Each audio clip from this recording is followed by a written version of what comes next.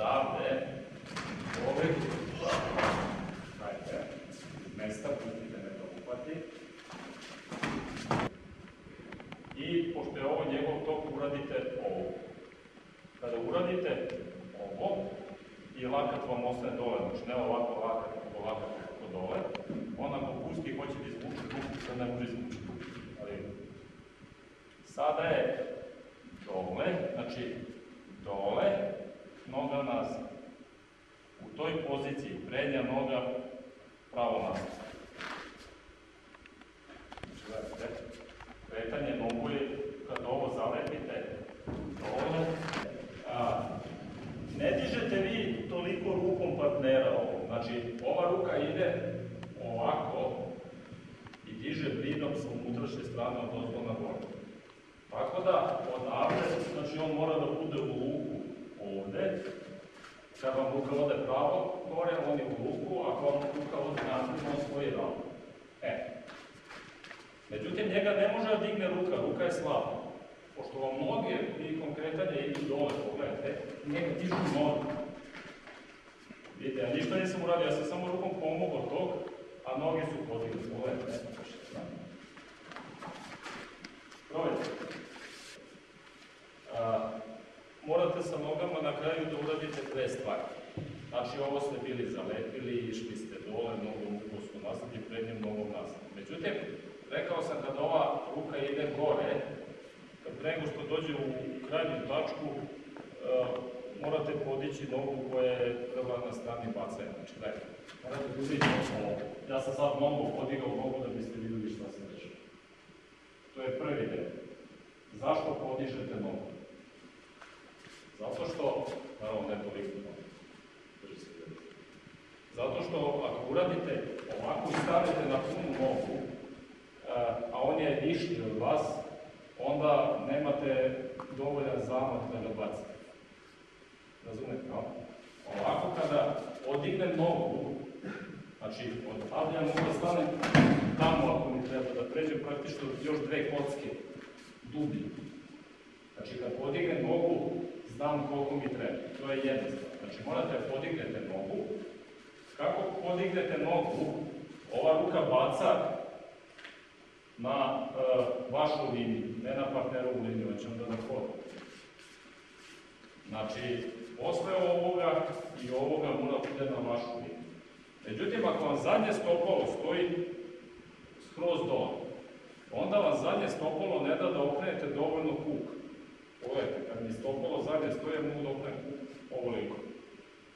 I to može da bude nedovoljno, bez obzira što sam ovom nogom duboko iskoračio, da ga bacim na svoju liniju. Od toga morate da podignete petu od zadnje noge i da spustite koleno. Kad podignem petu i spustim koleno, moj kuk može da ide nogu u stranu. Tako da je bacanje u stvari ovo, pogledajte. Dole koleno, znači ovako. Da bacite partnera, pokušavate samo da pritisnete ruku. U stvari, ruka stoji i pomaže njegov tok, a vaša težina treba da ga pritisne dole. Znači, ne možete da bacite partnera samo rukom, pogotovo ako je veći i teži. Ruku ostavite, ruka pomaže tok, tonete telom i težina prolazi preko vaše ruke kroz njegovu ruku koja ga baca. Sad, kada bacate partnera, ne bacate ga tamo, bacate ga ovdje, ispred vas. Znači, odavde nije ovo pa tamo. Zašto? Partner će ga podati. Uđete dole u gorinom podati. Vi morate da uradite samo malo, ovdje, dole, gore, pa tu.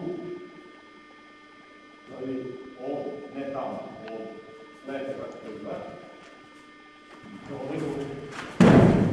Tu gdje on pao, gdje je bila glava, tu treba biti. Sve što je trebalo, da ste zakačili ušti, digli, podigli nogu i sve ostalo, u ovoj poziciji, umjesto da kad spustite nogu, okrenete kuk i da kuk baca partnera, vi ovdje gurnete glavu i uradite ovako.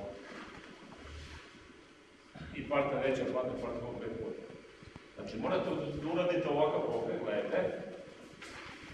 Znači, tu, s ovim položajem kuka.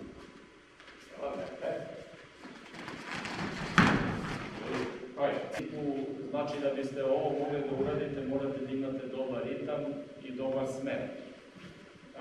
Smer je u vertikalnoj ravni gore-dole, a dobar ritam je ritam koji diktira gravitacija. To je ritam brzine kojom pada ruka kad biste isključili mišićne grupe koje ruku drže u vodu. Znači, ako isključite mišićne grupe, ruka će svaki put da padne istom brzinom.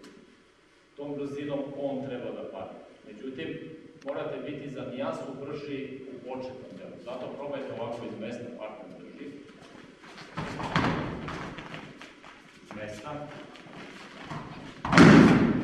Da čekate. Zašto? Dok vi stojite, pošto ste pokrenuli partnerovo telo putuje. Znači, moment pre nego što treba počnete da bacate partnera izgleda ovako. Da li vidite, on je unazad u luku i ovo je ovako. Međutim, ako dugo ostanemo u ovoj poziciji gledajući kako ću da se okrenem, onda on prođe moje telo, gledajte. On prođe i ja sad da spustim već je kasno. Znači, čim dođe do krajnjeg momenta, već se okrećem i bacam, gledajte. Partnerova ruka kod zadnje noge stoji na ovakav način. Čak može da stoji i tako da je malo, znači da drži, da je uhvatio pa da je privuku. Može da drži i tako.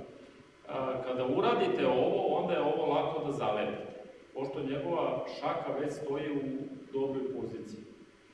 Međutim, kada se sve dešava iz kretanja, znači ovo je iz mesta, ovo je lako. Međutim, kad partner dolazi iz kretanja, ako vi pokušavate ovo da uradite, njegova šaka drugčije stoji, zato što još hvata. Znači, kad šaka uhvati, ona stoji ovako ili ovako. Ako uradi ovako, onda je onaj ko te greši. Nije bitno sad da ulazimo dalje u tu tehniku, ali drugčije stoji nego kad hvata. Kad hvata, šaka stoji ovako. I onda ako hoće da zalepi moju šaku, on može sklizne, da ne zalepi ništa. Razumete? Zbog toga, kada je bacanje iz kretanja, pogledajte, radite isto sve nogom, međutim, ovako otvorite dlan od ovdje i ovako zakačite partneru u šaku. Sa laktom dole, ramenom dole. Onda, kad se pokrenete, sad je ovo. Da li vidite? Znači, još jedan gledajte, partner dolazi, ne stigne da upada. Još jedan gledajte. Probajte da vam partner ovako iskoči, gledajte.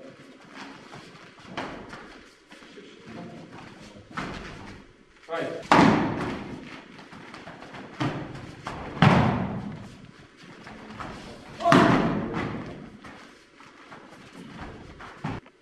On je jači u horizontalnoj ravni, pošto je mnogo jači i teži od mene. Nema šta da vidite. Šta je problem? Problem je što ja moram da ga oteram u vertikalnu ravnu. Kada je bilo iz mesta, bilo je ovo i bilo je dole i gore. Da li vidite?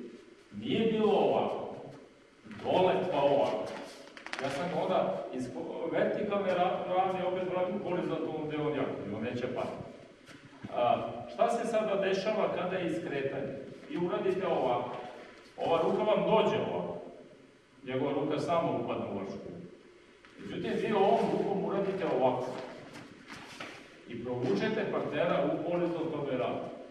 A ovom rukom i nogama idete u vertikalne ravni. I on naravno završi negdje između horizontalne i vertikalne ravni i naravno opet neće padati.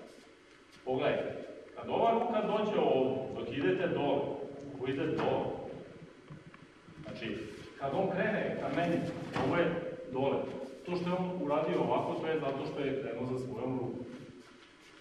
A onda, oskakute gore. I on ostane u luku ovdje, on ne može da prođe moje telo ovako. Znači, vi uradite ovom rukom u horizontalnoj ravni i partner vas protrči. Gledajte. I on vi to uradite. I on neće da padne. I morate, da bi nešto palo dole, morate to da dignete gore. Gledajte. On ne može sad da me pretrči. Jer sam ga digao gore u vertikalnu ravnu. Kako tehnika izgleda ovako?